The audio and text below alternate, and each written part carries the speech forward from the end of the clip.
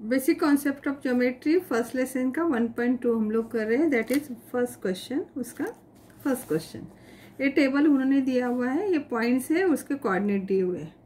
ठीक है, अभी पहला हमें क्वेश्चन है, उसमें से पहला फर्स्ट क्वेश्चन में segment D E and segment A B. Okay, ये दोनों को हमें करना है decide whether the pair of segment given below are congruent और नॉट। तो अभी हमें क्या करना पड़ेगा, डिस्टेंस डी और डिस्टेंस ए बी पहले फाइंड आउट करना है। क्योंकि हमें डी डिस्टेंस फाइंड आउट करना है तो क्या करेंगे, coordinate of D, coordinate of D क्या है, डी का कोऑर्डिनेट है -7। Coordinate of E, coordinate of ई कितना है, ई किधर है 9, बराबर। अभी क्या हुआ, 9 is greater than -7, therefore distance D E कितना होगा 9 -7। तो डिस्टेंस डी ई हुआ 9 + 7 16। ठीक है, अभी हम क्या करेंगे, ए बी का निकालेंगे। ए बी के साथ करना है कि नहीं, तो कोऑर्डिनेट ऑफ ए कितना है -3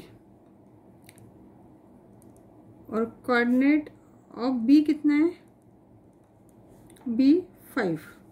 तो 5 is greater than -3, right. Therefore distance A B is equal to 5 -3 is equal to 5 + 3। तो डिस्टेंस ए बी कितना आया 8, करेक्ट। हाँ, देयरफॉर ये जो लेंथ या distance D E is not equal to distance A B, नहीं है ना, तो हम लोग लिख सकते हैं therefore segment D and segment A B are not congruent. वो कॉन्ग्रुएंट है कि नहीं बताया था, पूछा था कि नहीं। उसका सेकंड वाला देखते हैं, सेकंड किसके साथ कंपेयर करना है, segment B C and segment A D. तो अगेन फॉर्मूला से हम पहले कोऑर्डिनेट, कोऑर्डिनेट ऑफ बी क्या है 5, कोऑर्डिनेट ऑफ सी क्या है 2। तो 5 is greater than 2, therefore length B C कितना आएगा 5 - 2 3 आएगा। अभी ए डी का करते हैं, कोऑर्डिनेट ऑफ ए कितना है -3 और कोऑर्डिनेट ऑफ डी, डी कितना है -7। तो अभी क्या हुआ, कौन सा बड़ा है, -3 बड़ा है कि नहीं। तो -3 इज ग्रेटर देन -7। तो क्या होगा, लेंथ ए डी कितना होगा -3 - -7 इज इक्वल टू -3 + 7। तो लेंथ ए डी कितना आएगा 4। तो अभी पहले वाले का कितना था, हमें 3 आया था और ये 4 चलेगा नहीं। Length B C is not equal to length A D, नहीं है कि नहीं। हाँ, तो हम लोग क्या लिखेंगे, segment B C is not congruent, is not congruent to segment A D. Now third वाला सेगमेंट बी, तो वापस कोऑर्डिनेट ऑफ बी क्या है 5, कोऑर्डिनेट ऑफ ई क्या है 9। तो 9 is greater than 5, therefore length B E कितना हुआ 9 - 5, लेंथ बी 4। अभी कोऑर्डिनेट ऑफ ए कितना है -3 और कोऑर्डिनेट ऑफ डी कितना है -7। तो -3 is greater than -7, therefore length AD is equal to -3 minus -7, -3 + 7। तो लेंथ AD कितना आया 4। अभी यहाँ पे BE भी 4 है और AD भी 4 है, इसका मतलब ये दोनों, therefore segment BE congruent to segment AD। समझ में आया? सेकंड क्वेश्चन देखो, point M is a mid point of AB। तो कभी भी रफ में एक बनाना है ABM। अभी ये पूरा AB जो है वो 8 है, तो M कितना होगा? तो हमें क्या क्या दिया वो लिखना है, AB इज इक्वल टू 8। अभी AM कितना होगा? AM कितना होगा? हाफ ऑफ लेंथ AB होगा, क्योंकि क्या है वो मिड पॉइंट है कि नहीं? Therefore length AM is equal to half into 8, therefore length AM is equal to 4। ठीक, थर्ड वाला देखते हैं। थर्ड में लिखा है point P is a mid point of CD। CD एक P पॉइंट है। अभी ये CP 2.5 है और हमें CD निकालना है। लेंथ CP 2.5 दिया हुआ है। अभी लेंथ CD कितना होगा? ये जो CD है CP का डबल होगा, यहाँ पे 2.5, यहाँ पे 2.5, तो 2 मल्टीप्लाइड बाय CP बराबर, तो 2 multiplied by 2.5, length CD is equal to 5। समझा? फोर्थ वाला, फोर्थ क्या है? AB 5 दिया है, BP 2 दिया है और AP 3.4 दिया। अभी हमें कंपेयर करना है, तभी ये कंपेयर करते हैं। 5 is greater than 3.4 greater than 2, तो उसके नाम लिखो, AB greater than AP greater than BP। हो गया कंपैरिजन। अभी इसी को ये मतलब ये कंपैरिजन ही करना था ना हम लोग, समझ में आया? अभी फिफ्थ वाला, ओके, फिफ्थ क्वेश्चन देखो, ये नंबर लाइन दिया है, उसके पॉइंट्स दिए TSRPQ। First question, right the name of a opposite ray of RP। RP का अपोजिट रे क्या होगा? इधर वाला, मगर उसका स्टार्टिंग पॉइंट R ही होना चाहिए क्योंकि रे पूछा है। क्या लिखूं? रे RS और रे RT। समझ में आया? क्या है? इज द रे अपोजिट टू रे RP। देखो RP तो R से चालू हुआ, तो यहाँ पे भी R से ही चालू होना चाहिए, RS RT। Second question, right the intersection set of रे PQ। PQ रे, ये यहाँ से यहाँ PQ हो गया, एंड रे RP यहाँ से रे चालू हो रहा है। ओके, अभी ये दोनों में सेकंड क्वेश्चन है, right the intersection set of रे। अभी रे RQ और PQ में इंटरसेक्शन क्या हुआ? कॉमन वाला क्या है? PQ, क्योंकि PQ में है और RP में भी है, क्योंकि RP से भी ये एरो है, आगे जाएगा, है ना? तो क्या लिखूं? रे PQ is the intersection set of ray PQ and ray RP। समझ में आ रहा है? थर्ड वाला, थर्ड क्वेश्चन क्या है? Right the union set of PQ and QR। Union set of रे P Q and Q R. देखो यहाँ से इधर जा रहे हैं, यहाँ से इधर आ रहे हैं रे, तो क्या होगा, यहाँ से इधर आते मतलब इधर भी एरो हो गया, इधर भी एरो हो गया। हाँ, तो लाइन पी क्यू और लाइन क्यू आर दोनों आ सकते हैं, is union set.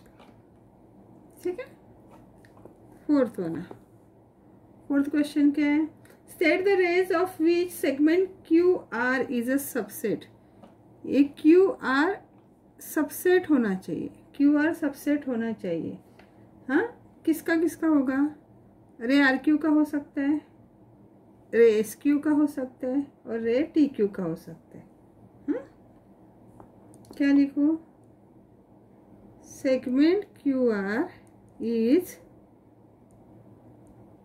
Subset of रे आर क्यू, रे एस क्यू, रे टी क्यू, रे क्यू आर, रे क्यू एस और रे क्यू टी। यहाँ से उल्टा भी आ सकता है, ये भी हो सकता है। फिफ्थ क्वेश्चन, फिफ्थ क्वेश्चन क्या है, right the pair of opposite raise with common and point are. Are point ही होना चाहिए, तो क्या होगा, रे आर पी हो सकता है, आर पी, रे आर एस भी हो सकता है, क्योंकि उसका कॉमन पॉइंट आर है, तो आर से ही चालू होना चाहिए। Is the pair of opposite ray. ठीक, अभी इसमें आप आर क्यू और आर टी भी लिख सकते थे, ये मैंने अभी एक ही लिखा है। Next, right any two raise with common and point S. अभी एस कॉमन होना चाहिए, तो यहाँ पे एस आर एस टी भी हो सकते हैं, अपोजिट है। हाँ, कुछ भी हो सकता है, एस आर एस टी हो सकते हैं। तो रे एस आर एंड रे S T R to raise with common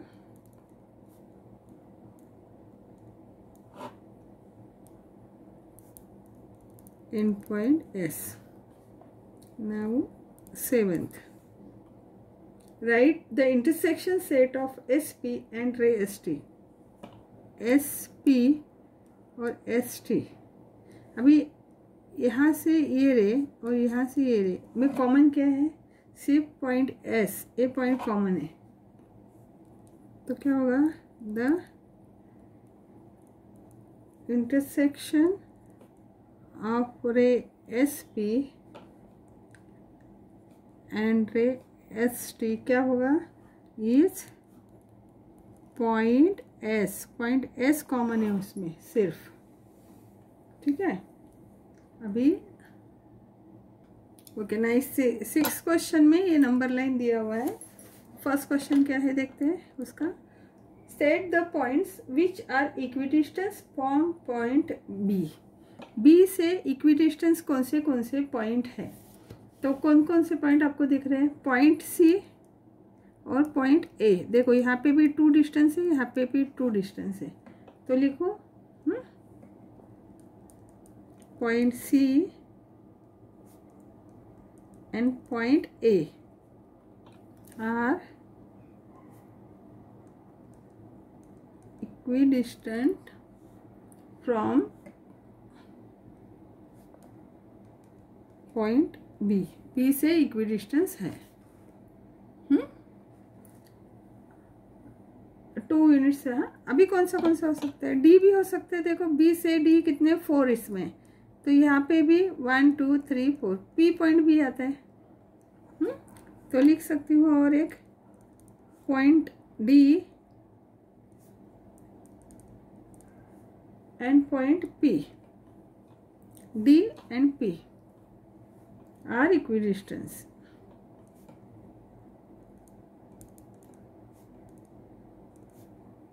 from point B.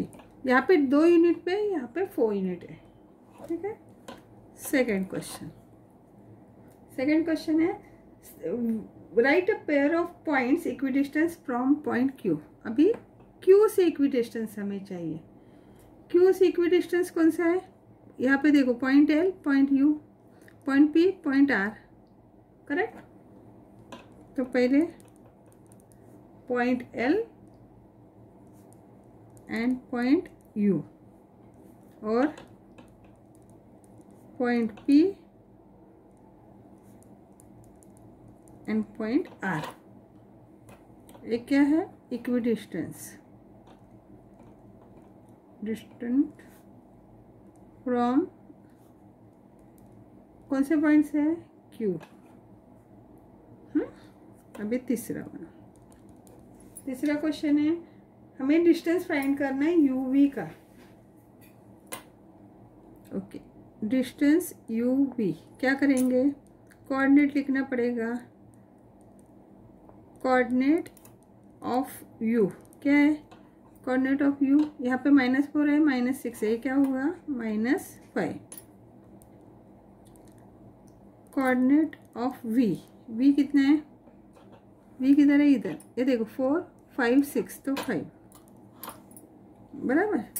तो अभी 5 is greater than -5, therefore distance you we is equal to 5 minus -5 is equal to 5 plus 5। तो distance you we is equal to 10, ठीक। अभी second वाला देखते हैं, और क्या निकालने को बोले हैं? PC, distance PC.